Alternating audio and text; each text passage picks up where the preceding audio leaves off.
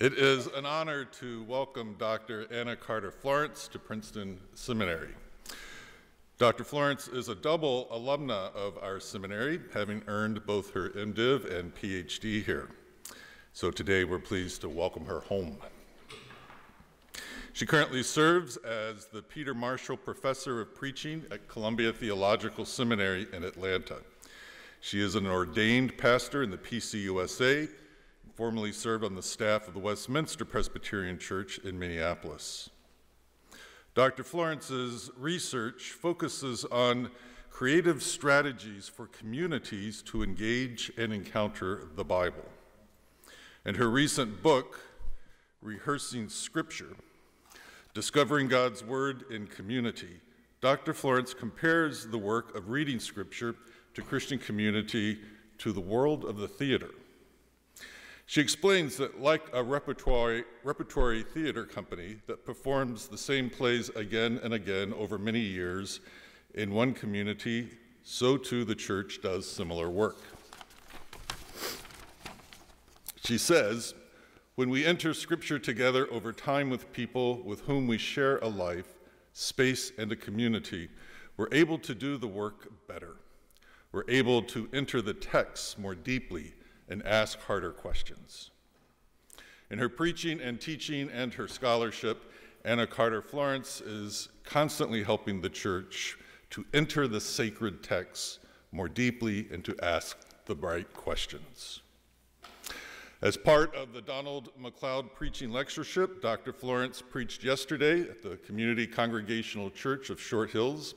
Earlier today, she led a student workshop entitled, When Preachers Go Where the Wild Things Are.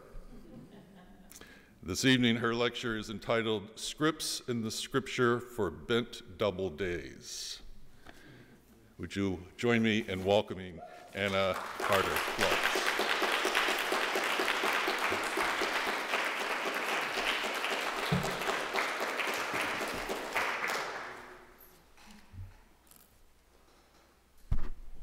It's such a joy and a privilege to be with you. I am so grateful to President Barnes for the invitation to come and to the homiletics faculty, my dear colleagues. I was Cleo's TA. And to the Community Congregational Church in Short Hills and their pastor, Dr. Johann Bosman, for endowing this and for hosting me yesterday. And to Dr. Macleod, who had retired by the time I got here, but ate lunch in the refectory every day in the dining hall. So I knew who he was, and he was more of a friend of my husband, David, but I did know him. But mostly, it's a real happiness for me to be back on this campus where so many key moments of my life unfolded. I met my husband, David, the second day of my first year in the President's House reception and orientation. I found the great teachers of my life here, and I found my vocation as pastor and preacher and now teacher of preachers. And I think I have walked every inch of this campus. I was doing that last night and today. And when I came back for the PhD and was pregnant with our second son, I waddled every inch of this campus. A piece of my heart is always going to be here. So this afternoon, it's not so much a lecture as it is what I'm going to do, a series of home movies or family videos about us. In my work, I do a lot of preaching to preachers. It's a peculiar context to do that. And when I do, the preachers who are there for these kinds of events and conferences are often bent double. I mean, not just the bent over woman, bent double. And so I began some years ago to read Scripture differently. I began looking for the preacher in the text, always, and finding that there were scripts in the Scripture for us and for who we are. So because I read Frederick Buechner's Peculiar Treasures when I was growing up, I borrowed his structure of alphabetical entries and some years ago began to write a book in which I began reflecting on images in the biblical text as if they were for preachers. And the working title, I'm about 2/3, 3/4 through. The working title is A is for Alabaster, a Preacher's Alphabet. There were going to be 26 entries, and then it was hard to choose. So now there are 52, 26 Hebrew Bible, 26 New Testament. So this is some new work, and the images are of us and of our life.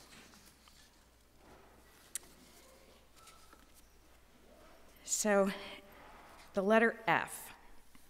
When you start a biblical project based on the alphabet, what you find right away is that everyone's name seems to start with J.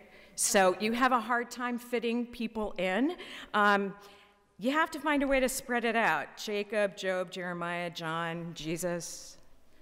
So Jonah got F, fish. F is for fish. Preachers love a fish story with some bite to it. And that's a good thing, too, because there's so many to choose from. Loaves and fishes, fishing for people, cast your net on the right side of the boat, come and have breakfast, bring some of the fish that you just caught. A preacher could midrash all day on one of those. You'd have yourself a nice set of homiletical images, eminently suitable for the pastoral life. For example, you could say, "This morning, all I have to bring to the pulpit is a few loaves and fish, but with God's blessing, it will feed this crowd, and that, my dear friends, is my image of what it is to preach, offering my own small lunch in the hope that God will make it a feast." That's one interpretation, a lovely one, and if you want to stop there, please feel free. But I would like to direct our attention to another fish in Scripture. A big one. Some fish aren't ours to catch. Some fish are sent to catch us on the way to the pulpit. And I refer, of course, to the book of Jonah. But the Lord provided a large fish, not a whale, a large fish to swallow up Jonah. Jonah was in the belly of the fish 3 days, 3 nights, and the Lord spoke to the fish, and it spewed Jonah out on dry land. Jonah never wanted to be a prophet, and that in itself isn't a bad thing. As the saying goes, never trust a prophet who signs up for the job. On the other hand, when God calls, it is time to go, and this is where Jonah gets into trouble. He goes, all right, but in the opposite direction. God has to chase him down to the coast and all the way out to sea. There are special effects, including gale force winds, capsizing ship, as God swiftly and decisively demonstrates that Jonah's prophetic assignment is not, in fact, optional, and that it would be fruitless to hide below deck or at the world's end in Tarsus. Jonah finally gives in. He allows the crew to toss him overboard, clearly expecting that this is it. He's about to die. That's what you get when you refuse to obey the call of God. It isn't. What you get is a big fish, whose verb is to swallow up. You, that is. To be swallowed up is not the friendliest of human experiences. It comes to each of us, eventually, but through less tangible agents than sea creatures. Anxiety, anger, sorrow, guilt, pride, fear. Each of those is capable of swallowing us up and carrying us long distances in the dark and the wet to places we never wanted to go, where God feels as far away as Sheol. But to be swallowed up by a big fish is different. To begin with, it's a saving device. Without the fish, we would be lost to the waves and dead in the water. The fish is a life raft sent from God as surely as day follows night. It just happens to be more pointedly metaphorical, cramped, slippery, and filled with fish guts. You won't be able to move, stand, or see the hand in front of your face, and you definitely won't be able to steer or navigate, which is the whole point. The big fish is the perfect holding pen for preachers who are pretending they can't hear what God is calling them to say and who need some time to think about it. In Jonah's case, 3 days before something far worse can drag them down and swallow them whole. Since the big fish is only a temporary shelter, there must be an exit strategy, so God sends the fish a new verb as soon as a little dry land becomes available. After the swallowing up comes the spewing out. Notice that we aren't cast back into the waves to drown, but we don't exactly get a hero's welcome on the beach either. The fish spews us out. It literally hurls us back into our lives. There's nothing graceful about this, as anyone who has suffered a bout of the stomach flu knows. It's regurgitation with fish guts. It's salvation by projectile vomiting. There's nothing else to do but pick up your pride, wash off the mess, thank God for another chance to go to Nineveh, where no one really wants to go, but where we're all sent from time to time, after sitting a spell in the big fish, that is. Swallowed up and spewed out. Is it any wonder so many preachers over the years have identified with Jonah? It isn't his initial running away that hits home with us, although most of us have tried that. It's that his verbs are so laughably ineffectual. You can't run away from God's call to speak any more than you can hide in fig leaves. You can't set sail for Tarsus any more than you can walk to Mars. You can't hide below deck in a storm when there's work to do. God will send a big fish to find you each week if necessary. And in this story, it's the fish that has the verbs to get us where we need to go. It's the fish that saves us from fear and mediocrity and spite so that we can be the preachers God has called us to be. Swallowed up and spewed out. The next time you find yourself on the receiving end of one of these verbs, ask yourself if a big fish is involved. Maybe it isn't a case of anxiety or anger or sorrow getting the upper hand. Maybe God has a word for you to speak in Nineveh, a word that you are taking a little too long to say. Feel around with your feet. If those are fish guts slopping under your shoes, chances are you're on your way to the beach in the belly of a fish, and it's for your own good. Best not to fight it. Hunker down, use the time to get your head on straight, pray like Jonah, sing like Jonah, and prepare for a wet landing.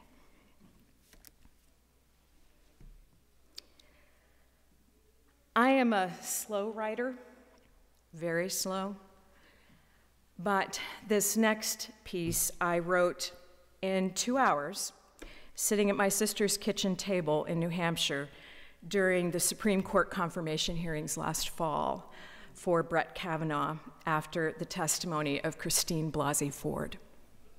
This is E is for Esther. Esther shows up once in the Revised Common Lectionary in year B, the 19th Sunday after Pentecost, proper 21 or 26. Perhaps that's commentary in itself. Maybe the opportunities for us to step up and lean into a great act of courage come around so seldom that we only get 1 or 2 in a lifetime. Maybe those moments of courage turn out to make a difference for hundreds or even thousands of people. Maybe for that reason they're remembered as great acts of heroism, even if it's never what we intended. In which case, the issue seems to be, will we recognize a singular moment and seize it when it comes? Will we find the courage to do that, step into a void with no guaranteed outcome, or will we hesitate just long enough for the moment to pass us by, beyond recall? How do preachers, how do we live in such a way that courage is available to us when we need it? There are no formulas, as Esther's story so aptly illustrates. She never asked for heroism. She never asked to be born into an empire hostile to her Jewish faith. She never asked to lose her parents and be raised by her uncle Mordecai, no matter how kind and wise he was. She never asked to be selected as a replacement queen in a kingdom-wide beauty contest, meant as a royal distraction after the former queen's courage ended up publicly embarrassing the king. CV is for Vashti. And she never asked for Haman, the king's hell-bent on revenge advisor, to manipulate the monarch into signing an edict to destroy all the Jews in the empire simply because his ego was threatened by one man who refused to bow to him. Esther's uncle Mordecai bowed to no one but the Lord of the universe, and Haman, who felt entitled to Mordecai's deference and subjugation, was enraged by it. He conceived a plan that played into public xenophobia and nationalism. Because Mordecai dared to stand, all Jews would pay the price. They would all be annihilated. Esther never asked for that, and she certainly never asked to be trapped in the middle of an insane power struggle for male dominance in the court, a struggle that, because of one man's rage, quickly ramped up to the specter of full-blown genocide. From the confines of the harem, Esther felt deflated and defeated enough to go down into silence. What could one woman do in her position to stop an imperial juggernaut? Why should she think they would ever listen to her? Mordecai suggested she reframe the issue.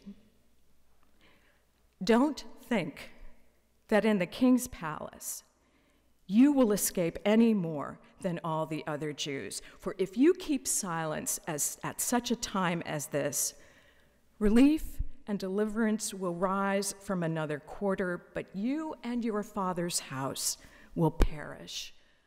Who knows? Perhaps you come to royal dignity for just such a time as this. The issue isn't whether we have enough power to confront injustice.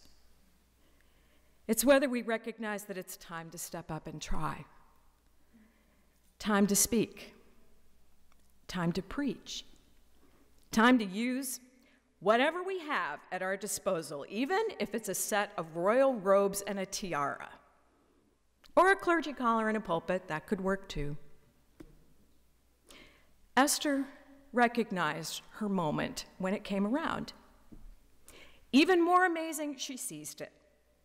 And because of that, we remember her as one of the greatest heroines of her time and ours, a woman who stepped out of obscurity and hiding, which is what her name means. Esther literally means, I am hiding, into a blazing spotlight of uncertain outcomes. There were no guarantees that she would succeed. There were no guarantees that she would survive. There was simply the imperative of the moment and the truth and the hope that her voice would be heard. Maybe she was sent to the kingdom for such a time as that. Maybe she did have enough courage to take a deep breath and use what she had. Esther doesn't surface much in Christian lectionary cycles. But our Jewish sisters and brothers have the right idea. Read the whole book out loud and in worship. Do it every year. Make it a festival. Call it Purim. Get the children involved with costumes and parades. Raise them with the expectation that the story of Esther isn't optional or occasional. It's written into our life. It's written into our faith. And it will come up each year, and then again in each life. And we have all that we need to play it.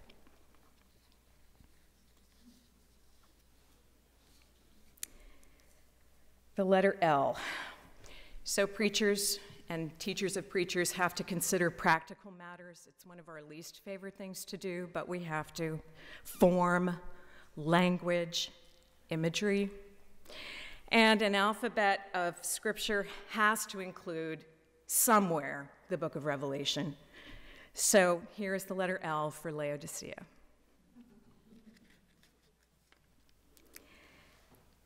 In the big wide world of aspirational adjectives, lukewarm doesn't usually make the cut.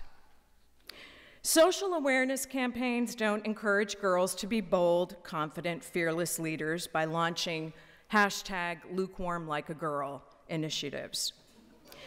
The military doesn't recruit soldiers with slogans like, "Be all that you can be," lukewarm.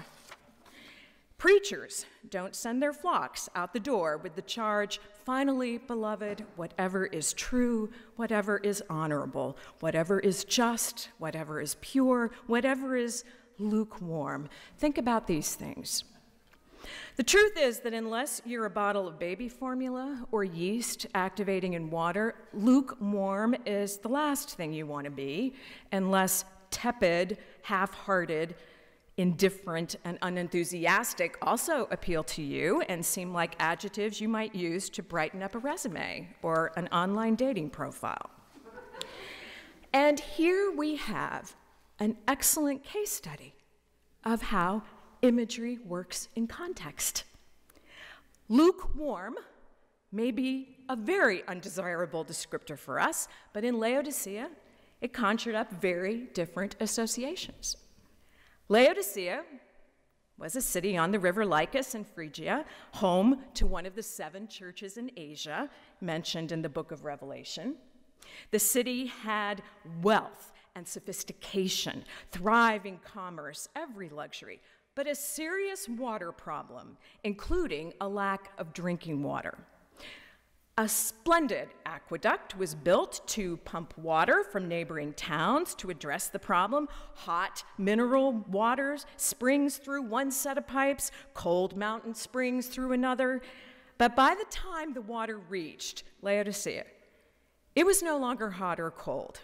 It was lukewarm and calcified from its journey through the pipes. It wasn't refreshing to drink or even fit to drink, and certainly not restorative. No, it was water that made you want to gag, like reaching for a mug of steaming hot coffee or a bottle of your favorite iced soft drink and discovering on the first gulp that it's been sitting out for hours, room temperature and flat, with this weird aftertaste of chalk? To the citizens of Laodicea, lukewarm wasn't just another term for ambivalence. The very word made them want to spit, or worse, it literally described the bilge they got every time they opened the taps. So what better way to get the attention of the church in Laodicea but to take their least favorite adjective, the one guaranteed to provoke an immediate physical reaction, and put it on the lips of the Prince of Peace? You know, it takes a writer of exceptional skill and prowess to use imagery the way the author of the book of Revelation does. We could go on for days. 7 lampstands, 7 seals, 7 trumpets, 7 bowls, angels and dragons, thrones and beasts, horses and riders, Alpha and Omega, the lake of fire, the marriage supper of the Lamb, and a new heaven and a new earth, and the jeweled city of God. That writing is pure genius. And so is the use of imagery, and it stirs and moves and enthralls and terrifies us all at the same time. It also uncovers truth, which is what apocalyptic writing aims to do, and what apocalypse means in its original sense: an unveiling, a revealing, a disclosing of what has long been hidden, no matter how discomforting or shocking or objectionable that truth might be. Apocalyptic aims to inflame. We can only imagine that the members of the Church of Laodicea experienced a fair amount of shock when they first heard the book for the first time, even had serious objections to parts of it. The same might go for the churches in Ephesus, Smyrna, Pergamum, Thyatira, Sardis, and Philadelphia. The text has choice words for each. But the authors saved the best and the wickedest imagery for last, as writers often do. And we can only hope that the church in Laodicea heard it in the end, that their riches and privilege and allegiance to empire values were corroding the gospel. Their church was like water traveling through chalk-encrusted pipes, not fit to drink. And they needed to pay serious attention to it because the author warned at the moment they were seriously compromised. Jesus himself found them as vomit-inducing as their own city water. They were lukewarm. And that word for them must have generated this great collective cringe. The imagery we use as preachers has the power to unveil truth, often with more expedience and efficiency than words or speech. And those images change from context to context. Words that evoke a shudder in one place, drawing on a collective memory of some painful or joyful experience, they may elicit no reaction whatsoever in another, or they may be misconstrued and drained of their original power, which is precisely what has happened with this lukewarm image. Readers today could easily assume that this text means to be a corrective for widespread apathy or lackluster faith, but that's not it exactly. Christ isn't reminding us to be enthusiastic for the gospel. He's pleading with us not to corrode it. And the author of the text is counting on the Laodicean communal consciousness and gag reflex to do its work. Are we so dazzled by wealth, so captive to its pursuit, that we can no longer be a conduit for God's justice? Have we become as lukewarm and contaminated as our city water supply? Or, God help us, have we built a church as malfunctioning and ill-conceived as our state-of-the-art imperial aqueduct, the pride of Rome, and a misery to everyone who lives here? Preaching in an apocalyptic mode has always gained momentum from wild and woolly imagery. But maybe it works best with homegrown images. When we have a hard word, an unveiling word, an uncovering word to speak, what would it mean for us to search our shared memory and experience for the images that already speak loudly in our communities? For instance, to you, the churches in hurricane-threatened coastal areas, you've become highways that lead in only one direction, away from the storm. Why are you abandoning those left behind in the hurricane's path? Or, you, the churches in water-parched desert cities, you are empty reservoirs who've been drained too quickly for frivolous reasons. Why are you wasting precious water to green your suburbs when the earth around you is so thirsty? And you, the churches along great rivers, you are the cities upstream who consume so much water that nothing's left for those downriver. Why do you feel entitled to more than your share? And you, the churches in glacial mountains and geothermal pools, you are hidden hot springs known only to locals. Why have you turned inward and jealously guarded the grace that belongs to everyone? And you, the churches in industrial cities, you are leaded pipes running under the city, slowly poisoning the drinking water of children and the poor. Why do you tell lies to protect your name and sacrifice the most vulnerable among us. Those are words of judgment revealing hard truths, but we Laodiceans need to hear them loud and clear before any of us can enter the jeweled city of God. We have to tend to what is most wretched in us, pitiable and poor, as the text puts it. Only then will we know the riches Christ offers, gold refined by fire, anything but lukewarm.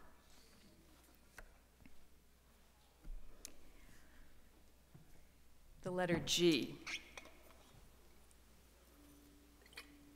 I was at a conference this month that had some lectures on preaching and climate change. And one of the speakers shifted our focus away from church decline with this simple question. He said, "Can you see that when the earth is on the brink of ecological disaster in 20 years, can you see that God might want to get our attention with shrinking numbers so that we will have to do things differently, preach things differently, because our old way of preaching has enabled this disaster?" After that lecture, I made a promise to myself to read texts as if Greta Thunberg is sitting on my shoulder. So G is for Goliath. Goliath of Gath was the Philistine giant that no one in Israel wanted to fight, and for good reason. The man was a behemoth. He stood nearly 10 feet tall, his whole body was covered with bronze, and he carried a spear as big as a tree. He also yelled a lot. He came out to the battlefield every day and yelled at the Israelite army to send them one of their own to fight so they could settle this long dispute between the Philistines and King Saul once and for all. But there were never any takers. The Israelites were terrified of him. Every morning and evening, Goliath would come out and shout his defiance, and the Israelite army would turn and run.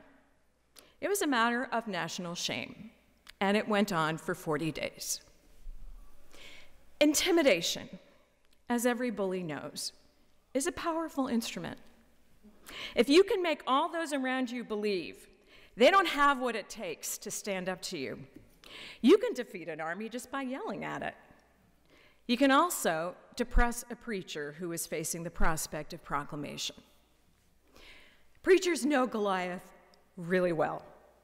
He shows up regularly when we sit down to prepare our sermons, and he stamps his foot and shakes his spear and yells at us about everything, how small we are, and weak, and naive, and unfit for ministry, and terrible preachers with no skill for exegesis, no depth, no style, no voice, no prayer of pulling together a sermon anyone will want to hear, even Jesus is going to hate. And it is very loud, all this yelling. Headphones will not block it, because now Goliath has a Twitter account. He yells and tweets morning and night with a purpose: to distract us, to turn our attention from the text to him. If he can get us to fight back using weapons rather than the word, he knows he'll have us. If he can provoke us into returning insult for insult and sword for sword, our sermons will be as empty as he says they are. So what's a preacher to do when Goliath makes his appearance, which he does and will? The text has a suggestion. Get in touch with your inner adolescent. Adolescents have acute sensibility factors when it comes to bullies. They meet them every day. They are also, adolescents, developmentally programmed to overestimate their own strength in all things, which makes them 1, vulnerable, 2, irrepressible, and 3, invincible. Is it any wonder that justice movements the world over rely on youth to fuel their revolutions? Adults may quail But an adolescent at the peak of her idealism will believe herself fit for the task of slaying a giant. A teenager who weighs less than Goliath's armor will dare to take him on. It's the gift of the age. And make no mistake, it is a spiritual gift. The teenager who becomes a giant killer in this story is a young David, fresh from the sheep pasture where he's been consigned to look after the flocks and stay out of trouble. Or so his family thinks. Actually, shepherding is a dangerous business, and David's been learning all kinds of survival skills with a slingshot. His older brothers may be in the army, but David does battle of his own every day with the predators of this world who threaten God's flocks, lions and bears that are just part of the landscape, so a boy steps up.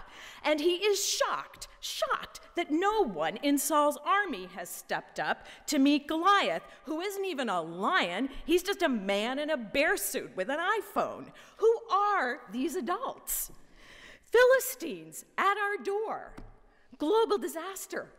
And why does no one in Israel trust that God can defeat the one really loud one who is daring us to take him on? So David volunteers. No one else will. He assures King Saul that despite his youth and inexperience, he is fully capable of dealing with Goliath. How can it be otherwise if God and the truth are with him? The boy is as buoyant as the adults are grim. And none of them expect him to survive, but that is their age-related challenge. Adults are developmentally programmed to be drearily realistic. It's why Saul offers David state-of-the-art battle gear, bronze helmet, coat of mail, because that's the adult way, to saddle a kid with more weight than he can carry. But David knows better. You cannot dismantle a giant with his own tools, and you definitely cannot walk in his own armor. The outcome is predictable. David fells Goliath with one well-aimed stone, which no one believed was possible, and he does it without the trappings of grown-up warfare. He won't wear armor that isn't his. He won't carry weapons he doesn't know. He just goes to meet the giant with the familiar things he relies on every day: some stones, a slingshot, the Word of God. Sometimes the humblest, most basic things are all you need to meet a very loud giant and shut him up. Preachers who were intimidated by the latest bullies on the block or in our heads need to reread this story. If we believe Goliath, he will always win. If we take Saul's armor, we won't get far. The way to fell a giant is with a well-placed proclamation, the word set loose by a slingshot, or maybe a sign held high in the hands of a teenage girl while the rulers of this world look on. So the letter X, nothing starts with X, nothing starts with X, but it is in some words. And I'm interested in how communities engage Scripture, how we encourage and inspire one another to gather around the table, read the Bible as a living word, a wild thing, maybe have a wild rumpus. So here's a story for that. X is in Acts, A-X, not A-C-T-S. X is in Acts, Hebrew Bible. Some stories just have that X factor, that certain something. They appeal to multiple audiences across generational and theological differences. They inspire readers from every corner to weigh in with their interpretive 2 cents. This little story of Elisha and the axe in 2 Kings 6 is a perfect example. You know this, Elisha succeeded his mentor, the great and singular Elijah, as the next prophet in Israel. He had big shoes to fill. Once Elijah was taken up into heaven in a cinematic display of splendor, flaming chariots, angelic escorts, Elisha was left to pick up the mantle and carry on the work of his predecessor. He was certainly keen for it. He had prayed with fervor for a double portion of Elijah's spirit. But like most next in lines, he'd underestimated what the job would entail. Political intrigue, palace drama, exasperating power struggles within his own guild. Elisha's first few chapters as prophet in Israel are all about establishing his authority. He dashes from one miracle to the next, saving armies and villages and children from terrible fates, although there is this one story when he loses patience with 42 boys who think it's funny that he's bald, which qualifies less as a miracle than a disaster story for everyone concerned. That's for another time. Elisha is presented as both powerful and compassionate, a man who stands up to kings and cares for the lost, even lost tools, or so the story goes. The company of prophets, his guild, apparently wanted bigger and better living quarters, and they began a building project on the banks of the River Jordan and set about chopping down trees. One of them was so enthusiastic, he sent his axe head flying into the water mid-chop. It was an unfortunate accident, but also a minor domestic catastrophe. The axe was borrowed, the young man despondent. To calm him, Elisha cut down a stick, threw it in the water, and voila, the iron floated and bobbed to the surface. The young man retrieved his axe and presumably went forth to lead a life worthy of responsible tool ownership and meticulous maintenance. So what does the story mean? This is where the plot thickens and curdles in some cases. People are fascinated by this story. They find the characters compelling, the metaphors intriguing, the fable-like quality, an irresistible lore. So here's a sampling from the wide world of early childhood curricula for Sunday school and internet blogs and library volumes. What's the story about? It's a story about lost faith. When we lose our sharp edge, when our axe heads become dull, we lose our effectiveness and the Spirit's anointing, and we need to ask God for help. No, what is it about? It's an admonishment about pride. When we borrow beyond our means, when we chop and build with tools that aren't ours, when our machines break down, we're due for a fall that only God can redeem. Or it's a story about, I love this one, technological progress. God blesses technological advances. When our axe heads sink and machines break down, they're still within God's eager reach. Or it's a story about youth and age. Young people think they can do anything, but they can't, as experience inevitably shows. They need the wisdom and guidance of elders. Or it's a story about disrupting sacred spaces. The River Jordan was off limits for new building projects. The company of prophets kept testing boundaries and losing axe heads as a result. Or it's a story that prefigures the crucifixion. The wood symbolizes the cross. The miracle of the axe's retrieval symbolizes the miracle of Jesus' resurrection. Elisha is a prototype of Christ. The whole story points to the New Testament. You could go crazy at the wildly disparate interpretive choices you find, which truly seem to come from nowhere and bounce everywhere with unabashed enthusiasm. But perhaps a correct interpretation is not the point here. Maybe the point is the X factor, the fact that everyone is interested in the story and wants to participate. When the people are invested, they feel free to step in and speak up. They're at the table with us, engaged. They're excited to hear what's next. Some texts for preachers, they come ready-built to enthrall, and others we have to search hard to open. But what if the X factor is waiting to be discovered in every passage of Scripture? What if a key to our people's engagement is simply the ringing of a faraway bell from childhood and the chime of recognition and the realization that, wow, this story too is one that wants our participation as much as the stories of Coyote or Anansi or Brer Rabbit or Mother Goose. It's a place to start for preachers and the people we preach to.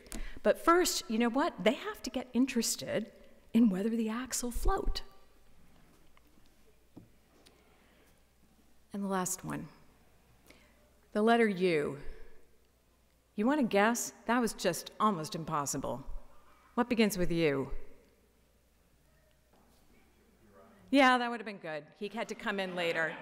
I had to fit him in later, but I hadn't been able to fit in Abraham. If your name doesn't start with J, it starts with A. So U is for Genesis 15. The ancient city of was where Abraham was born, and where he and his wife Sarah lived until Abraham's father declared he was moving the family to the land of Canaan. To be clear, this wasn't a hop to the next county.